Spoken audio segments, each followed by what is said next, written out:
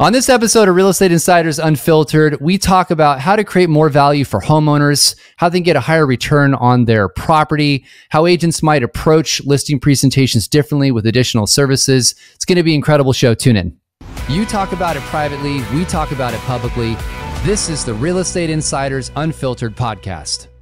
Welcome again to Real Estate Insiders Unfiltered. I'm your host, James Dwiggins, along with my co-host, Keith Robinson, aka Crazy Uncle Keith. Yes, sir. Keith, who's coming on the show? Tell us what we're talking about today. Today, we have Michael Alladawi, the founder and CEO of Revive. And he digs in on some really interesting topics about how we can serve residential real estate clients at the highest level, the kinds of things we should be paying attention to, how we can unlock equity and unlock returns for clients. How an agent might present their services differently in the future as well, which is interesting as too. So, and we touch on what colored door gets you the biggest return in residential real estate. It's going to be a great show. Dive in. Great, thoughtful conversation on all things real estate from a really smart guy. So you're going to love it, kids. Put it in your ear. Let's go. Michael, welcome to the show. We are so excited to have you here. Talk a little bit about, your views on the industry, some interesting stuff you've been working on.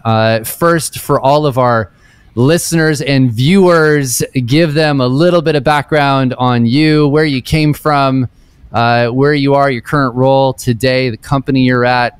Go. Make it happen. Hey, James, thanks. Thank you, Keith, for having me. Yes, sir. My name is Michael Alladawi, and I'm going to say I've listened to 2 of your episodes. I'm going to say I might have the most diverse background. I'm like the ADD of career guys. I started my career literally working at the Red Cross. I'm a medical school dropout. I was a broker. I was a lender. I was a builder. So I've kind of been all over the place and kind of really extreme. And today I'm the CEO of Revive, a company who is basically trying to replace my former flipper self. So, so you're a reformed flipper? Is that way? I'm a reformed flipper. That's awesome. We got to quote that. That's another one of our T-shirts, Keith, is Reformed Flipper. We've got a bunch of taglines that we're using to create swag, I think, that we're going to do. We definitely need merch. Yes. Yeah, for sure. So with all that diverse background, as you migrated from sort of builder, and you're being pretty humble, I know your background a little bit. You've been more than just a flipper. You've done some, I guess, projects of significance, some bigger projects and infill projects and those sorts of things. What made you kind of want to make this radical leap from being a fix and flip ground up construction guy to starting a company that is a service business really at its core that happens to be around fixing up properties? Tell me about that mind shift. How'd that happen? Well, thanks for the notoriety. I mean, I did flip over 1,000 homes between like 2010 and 2013. That's a lot. I was building like 15 homes a year in Southern California. Did you ever fight a contractor on the lawn? Oh, never. Of course not. Never. Did you ever threaten? No, just kidding. Just kidding. Well, the interesting thing is, flipping at scale. And that's what really kind of inspired me to get into this space, because I was building homes from ground up in literally 12 months in Southern California. And then I'd have friends that would call me and say, hey, I've been remodeling my kitchen for 6 months. Could you help me? And I'm like, I don't understand. No one can relate to that. No one. Right. Yeah.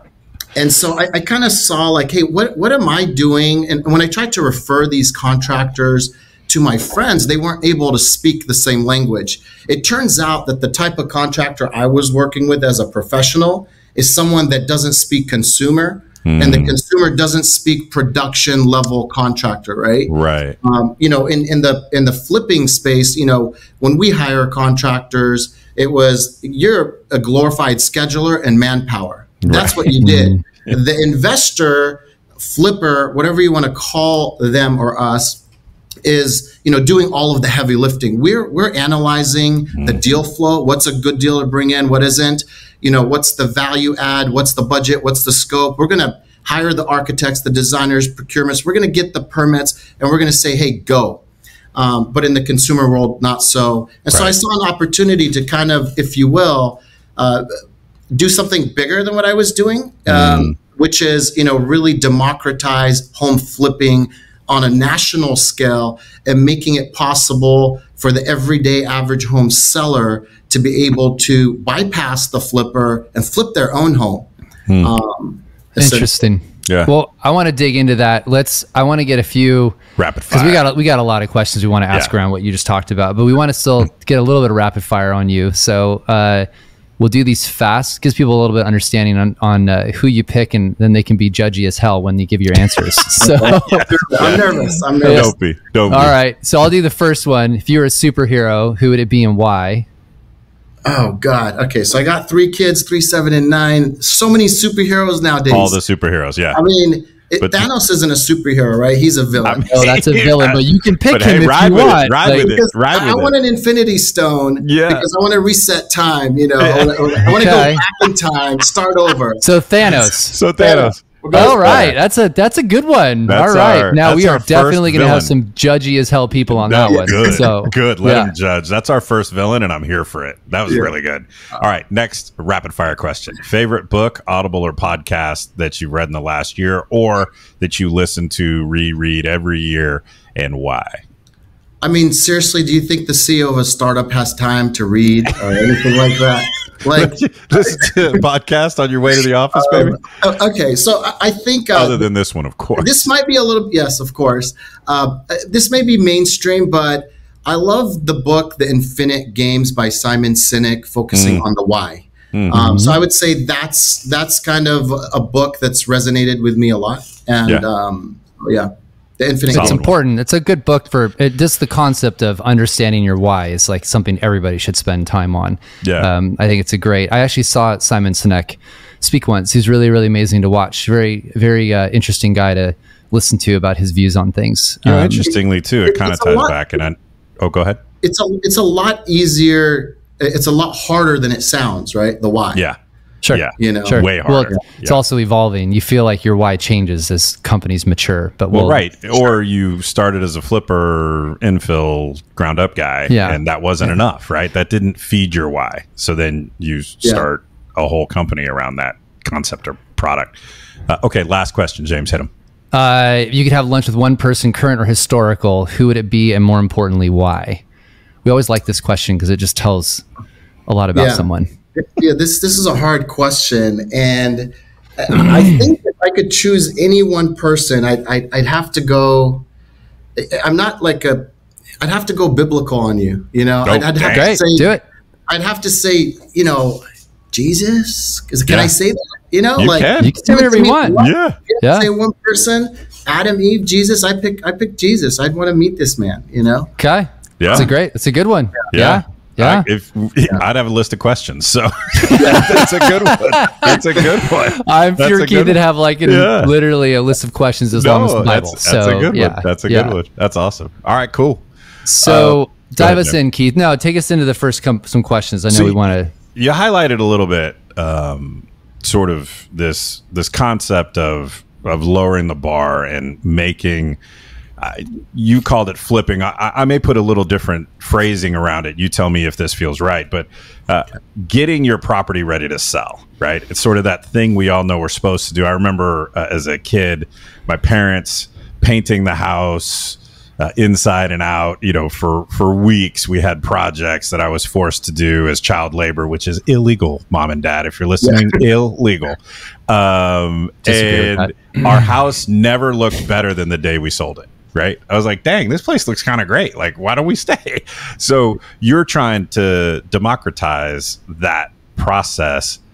Why doesn't everyone do it? Like, what's the gate? We all know if the house is ready to show, the closer it gets to perfect, the better, the more offers, the more interest, all of those. And I want to know what percentage, by the way, of like just how many people do it, and just like what's the percentage increase of if you do it versus not. Because I think it's a really fascinating conversation of how much money is potentially lost on the table. So high level, why doesn't everyone do it? And then brass tacks, like, well, how does that translate? How does doing it translate to a benefit to the homeowner? Yeah. Well, first, let me say every home, I think, needs something. And they fall into two categories, that like value preservation or value adding, right? Like you could your house could be perfect, right? You just got to clean it up, maybe just paint it. Or if it's got a leaky sink or a leaky roof, these are value preservation things that people should just do, not to add value, but just preserve the value. The little things that have annoyed you about the house while you've lived there, right? Yeah, I mean, or your to-do list, your weekend handy list. Yeah. And then there's like value add things like updating kitchens, bathrooms, floors. These are like major value add components. So I think all homes have one of those two things that they need. And you know, 76%, I don't know, and I know how you feel about percentages because I listened to the last podcast. We think they're all made up. But I've read on Google somewhere. There you go. Must be true. But the majority of people, and I think you guys will relate to this, they don't make home improvements or necessary upgrades to their homes when selling. Right. And I think the main reason is fear, anxiety, because we've all had a bad experience. We know someone that's had a bad experience. I mean, crap, I'm in the industry and I've had a bad experience, right? Yeah. Because you always kind of hear people going, budget double and budget twice as long. It's a hassle. People are in your house. Yeah. You know, yeah. And if you think about it, when you're going to sell your home, whether you're like a realtor or a home seller, the last thing you want to do is take on a project that has no end in sight, potentially, right? Right. You know, you don't want to do that. So you kind of just do the bare minimum. And you know, another thing that I don't hear enough people talking about is the access to the skilled labor force and these contractors. I mean, these guys are dying breed, you know, so it's getting harder and harder to just find someone. I mean, you know, the company I'm running now, Revive, spends so much time just finding people that are reliable, that want jobs. I mean, there's so many like in Tennessee, we spent like months calling hundreds of people, don't need extra work, don't want extra work. It's like, what? Yeah, they were having that problem. So after the last, you know, downturn, they were having that problem. So everybody got out of the trade. Obviously, there were no jobs. Nobody was building houses for 4 years. It was interesting, and I'm just kind of correlating this here, was when the iBuyers were doing this, buying property, cleaning them up and flipping them. One of the biggest problems they had was essentially shortening up their carrying time, how long they're carrying those properties on the books because they couldn't get the work done, and finding labor to do it and then deal with that. And then at a rate where they're trying to put pressure on the contractors to do a job at a fee that they can afford. And, you know, there's all these metrics in it. So I've heard many people tell me that it's only getting worse as the labor market just, you know, skilled labor becomes harder. Yeah. Pandemic didn't help either, right? When some people stopped and were like, oh, maybe I should retire now. And then everyone turned the key back on at the same time. So you had massive demand for skilled labor. But I mean, you know, like, it's not like kids today are like, I want to be a plumber, right? You know, like, I want to be an electrician, or I want to be a framer. Like, kids aren't. They want to be in Instagram models or something. I don't know. They want to do a podcast. Yeah, they want to do a podcast. You know? An influencer. But so I think fear and anxiety. Back to that, getting it ready. So fear and anxiety for sure. And overcoming that, right? So sort of being a helmet law for that process, I think, is important. Whether you're working with a company or you're doing it as a real estate professional, you have to know that that's a big component of it. What are the parts of the home that when you invest in it, you get the most back? I know everyone's curious about this, right? So like, I imagine if I put on a new roof, that's not super sexy. No one's that excited about a roof. So what are the most dollar additive? I don't know if I'm using that word correctly, but what are the most dollar additive to that a homeowner can make before they take their home to market? Yeah, absolutely. So, I mean, look, I mean, that's kind of what I did for so long, right? That's what I'm asking you. Yeah. You know, at the core of every investment that a flipper or an investor makes, and hopefully now home sellers get to assess, is what's the value of this asset as it is, and what's the neighborhood potential, right? Because that question is kind of a loaded question because there's not a one answer fits all, right? Like, yeah, sure. Roofs aren't value add, they're value preservation, not value add. So when we go, what's the highest ROI? Well, sure, you know, one of the cheapest things you could do is paint and stage a house. You know, those are very high ROI items. But updating your kitchens and bathrooms and floors, that's kind of like big ROI, but depends on the neighborhood, right? Like, you know, I have a friend right now who's buying a home in Huntington Harbor here in Southern California, and it's straight out of the 90s, but they're older and they think it's amazing, you know? But that entire community is a retirement community. So if you go in there and look, hey, people who update their kitchens from the 2000s and 90s in this neighborhood may not have as high of an ROI as in the Porch Streets, where everybody has the white, you know, modern amenities. Blah, blah, blah. So, do you see a time where we're going to store that kind of data? Like you're going to aggregate that data and agents will be armed with that information of like, hey, this is a listing coming up in this neighborhood. We all know the 90s called, they want their tile back. So like, is it, they come in a different approach of a presentation eventually, very specific to that neighborhood? 100%. And one of the things I'm kind of most excited about, a project I'm working on is like a computer vision project that actually does exactly that, which is, you know, looks at, you know, localized market trends, looks at conditions of homes, grades them, and kind of comes up with a plan for a seller or an investor or a homeowner thinking about making upgrades. What upgrades should they make and how they're going to impact So them. I want to frame that. So they're going out, let's just say long term, this is in play. This is one of the questions I want to ask is how like sort of you can visualize a house online. Agent comes in, they do a presentation, the normal presentation they do. This is what the price of the house is worth. By the way, here's how the house could look. Here's what we think it would take from an investment perspective and what needs to be done to make this house even more valuable. And here's the return that you can receive by doing that. And here's my team. Is that your vision of what you think it will end up like? I mean, the answer is real estate agents have really had the ability to do that for some time, right? I mean, if you really think about it, realtors have been kind of like guiding their clients and should have been guiding their clients in that direction for, you know, they're the guides. And we just don't see it in residential. The question really for me is having this knowledge as a realtor or having resources that they could tap into to do it. Why don't they do that today? Like, why doesn't every realtor go into a listing and say, hey, by the way, your house is worth, you know, this much, and it could be worth this much. These are the things that we would want to do. And I'm not saying realtors don't do that. Well, most don't. Yeah, James is saying.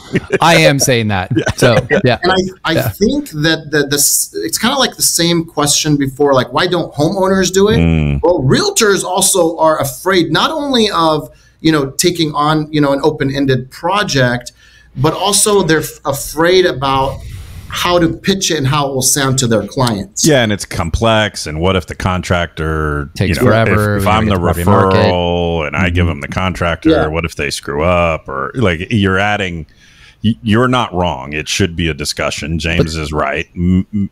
Some do, most don't. But they also don't have a way to visualize it. And I think that's an interesting thing you're talking about. If I was able to show somebody like here is visually, you're now getting them to visually see it. So James, somebody write, let's mark this part of the pod. James is into the Iron Man goggles for visualization, right? So the Google goggles, this would be a way in which you could, yeah, sure. All of them are going to have it soon enough. The Apple goggles. So stupidest device ever. But anyways. But you're just talking about a perfect use case. I don't know about a goggle, but like something to show them visually, like here's what your house would look like. Let's go with the ski goggles for sure. Let's do that. You put that on and you could actually see what your home could look like. And then you could have prices for things that you could change just popping up as they look around. Like, is that where, could it get to the point maybe where you don't even have to do the repair? You could create the experience for that was my next question, for the future buyer, right? Where hey buyer, we're not going to do it. but we could take it out of the proceeds or whatever, but put on these fancy goggles and we'll show you what this house could look like if you wanted to. You think we'll ever get that far? Yeah. So I, just to kind of close the loop on James's question, and it ties into yours, which is, yes, I think the future is here. I think computer vision has been here for a while, and we're all seeing this like hockey stick thing going on with AI and integration into as many things as possible. And yeah, so I definitely think you're going to see a lot more, better AI tools to help predict the current value of a home based on actual conditions, right? Which is the project that I told you about, James, earlier, which is kind of what I'm so excited about, helping a realtor not just be able to talk about something, but a curated experience where it's based in empirical like data, like here's the condition of your home, like not just what I think, but like here's the empirical data based on the analysis of your kitchen versus your neighbor's kitchen. So who is doing that, Michael, by the way? I don't know if you ever looked this up. So before Zillow shut down their iBuying, they had, I don't remember who told me this. I was somewhere, some drink. I swear to God, I'm not making this up. But they had... Make sure you didn't sign an NDA. Probably violating it. Yeah, whatever. Cool. Yeah. Just shut that division down anyway. They were doing an analysis, and Zillow has massive amounts of data, like more than anyone. They were doing a very detailed sort of like machine learning analysis on all of the homes that they purchased. They would play with paint colors. Yeah. They would play with tile types. They went down to the extent, I'm not making this up, of the color of the bedspread in the property when it was staged to show people. They were seeing what actually garnered more eyeballs and a higher sales price. I remember they had an article that said, I don't know, whatever colored front door, I think it was red, sells for 13% more than any other front door color, right? Yeah. It was fascinating to look at that going, holy shit, like that makes sense. Like, if you come in and there's a floral covered bed cover that like, I'm going, that's hideous. I'm now having this like experience versus... I have a lot.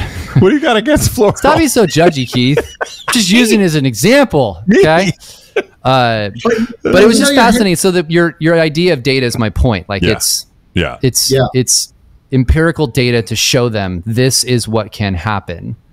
I think is huge. 100%. Yeah, I also think. Go ahead. I also think, Keith. No, I don't think that all of these augmented reality is going to replace the experience, because, when you're selling a home, when you're buying a home, it's a very emotional thing, and seeing what it could look like and actually experiencing it are two different things. So I think for sellers and for investors, it's great to see like, hey, this is the direction we want to go in. But I think to get the maximum ROI on that, you got to build the experience. I agree. Yeah. It's better than doing nothing, right? So, but you can't, there's a reason concerts on YouTube aren't as fun as concerts in person. For sure. Right? There's a shared human experience that you have when I've shown buyers who we've walked into the front door, they grab my arm and say, Keith, this is our house.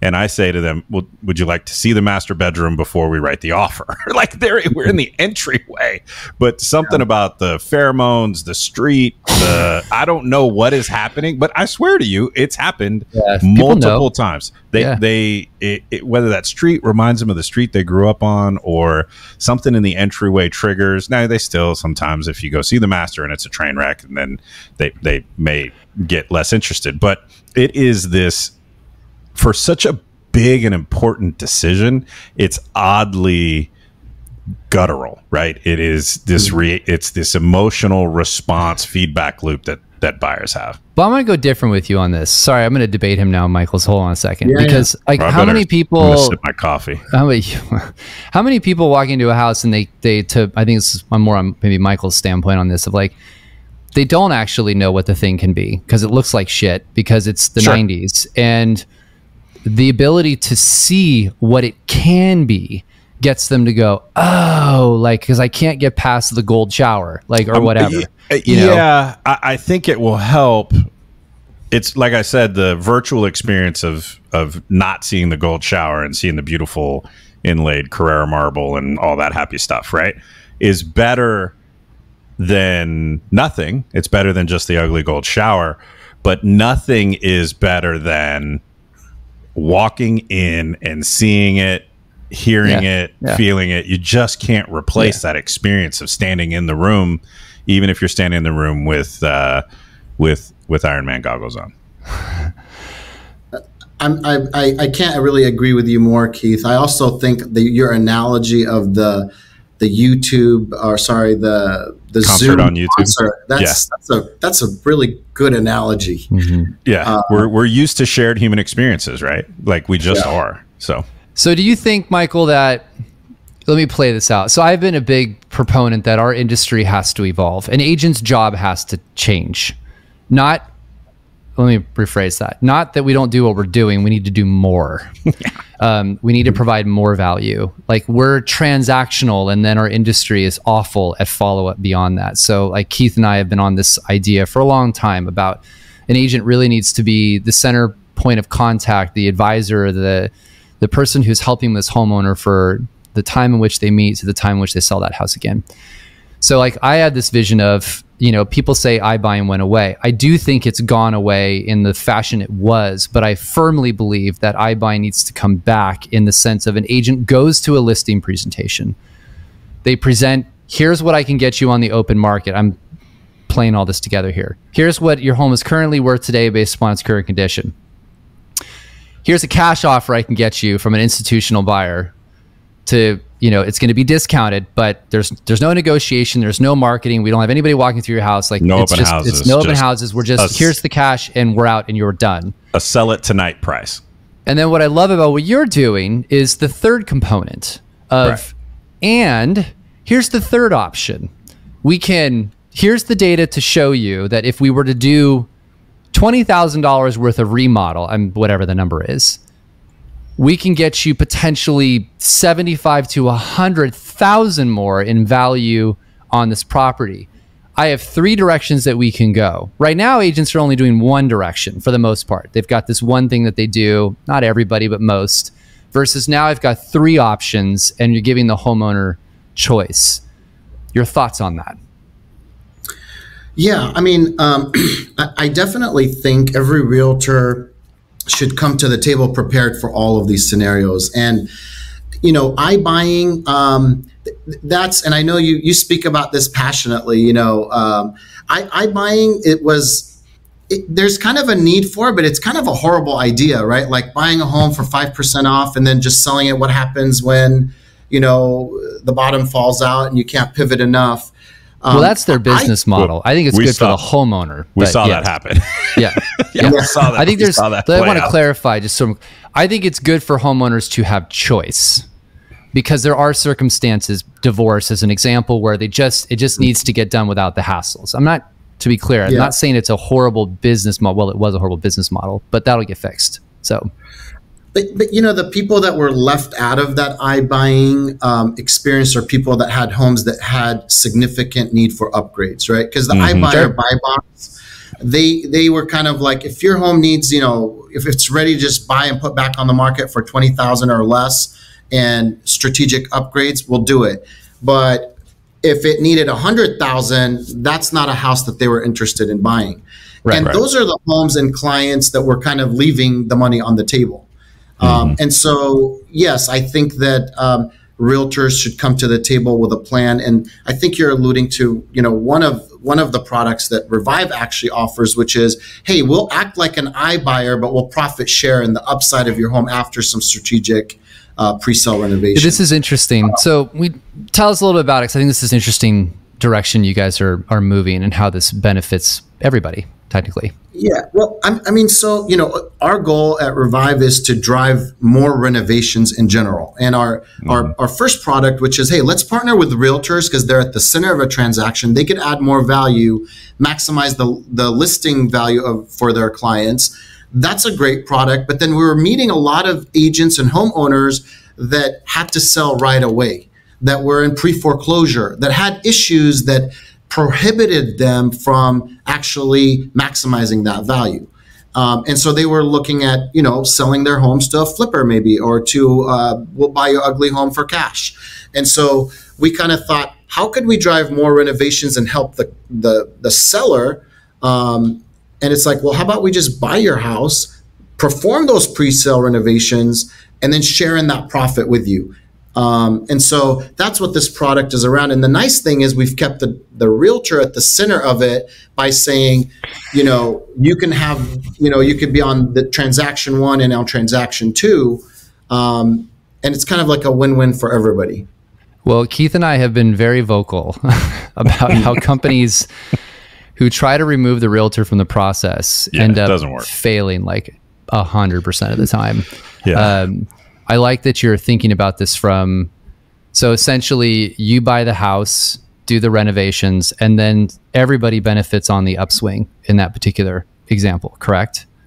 That's right. Yeah. I mean, the seller is obviously, getting a second check that they would not have otherwise got if they had sold to an iBuyer type or an investor only type. They get an equity stake with you. They get an equity stake with you on the upleg exit, right? Yeah. The way this program works is they literally get all of the profits minus 6%. So there's like a 6% program fee, and they get all the upside. The realtor's selling it again at the higher value. It's really a great tool that was kind of born out of just the need of what we're seeing today. People have equity, but poor cash flow. And is that also because then it solves the issue of having to deal with all the renovations while somebody's still there? Yep. Like they don't want to deal with the contractor and all the shit that goes along with that. So it's like, look, we'll buy it, we'll get you out, and then you'll benefit on the other side of it. I mean, it seems to solve a lot of, I don't know why anybody hasn't thought of this before. Absolutely. I mean, I'll tell you why people haven't thought of it. And it's not that they haven't, it's just that I think, this is just my opinion, and I'm not just saying this because the hardest part is like getting these renovations done fast, right? And that's why, the Open Doors and the Zillows and the Redfins and all the other iBuyers, they're pretty smart to not want to take on this can of worms that like has no end in sight. And that's kind of like a specific buy box. Bigger projects. Yeah. And so maybe our buy box is a lot smaller, but it's definitely the bigger value add buy box. But it's the underserved buy box too, right? It's definitely, yeah. And so I think the reason people don't do it is because having, renovating these things are hard. And by the way, I didn't talk a lot about, the way that we do this is pretty crazy. We've literally built a whole infrastructure for contractors so that they could kind of act the way that they did when I hired them, which is just do one thing, just schedule the thing, right. But yeah. So where do you see technology playing into this and going over the next 5 years? I mean, we're obviously in this really weird market, but there's been a lot of prop tech innovation. Then it's slowed to pretty much a standstill. Now it's starting to come back. What is your projection of sort of this tech and the realtor and the crossroads between all of that and AI over the next 5 years? I mean, you obviously have a lot of this. What do you think is going to be the biggest change in the next 5 years? Yeah. Yeah, I think we touched on it a little bit. I think that AI integration into all things real estate is going to be huge. I think that, from where I'm standing, just the renovation planning, the strategic planning aspect, right? Because so much of making those decisions is rooted in what's possible, what do we have today, and automating that. I mean, just think of all of the people out there that are trying to evaluate hundreds of deals. Like, how do you do that consistently? Or even on an individual basis, how do you know, like the questions that you're asking, like, if I upgrade this in this neighborhood, what is the return it's going to get me? Is that the trend here? So I think from that perspective, you're going to see a lot of efficiencies being built. And beyond the renovation space, I think, again, I think a lot of AI integrations, think of how, the financial loan processes could change, how title, escrow. I mean, I think here's a good little soundbite. I think if real estate was a car, specifically residential, it would be a Pinto, right? Like it's kind of crazy the level of innovation that hasn't happened in these basic things like escrow and title. And I know we're seeing some of it. There's been a lot of innovation, but not quite as much as explosive comment. See what he did? Explosive comment. Because Pintos used to blow up a lot. That was really good. That was good. We should have a podcast. Yeah. No, I think you're right. I mean, it's funny. It took us a decade as an industry to fully adopt DocuSign. Right. Or mobile signature, right? Like it took us a decade. And there's still people that don't. Right. That's crazy.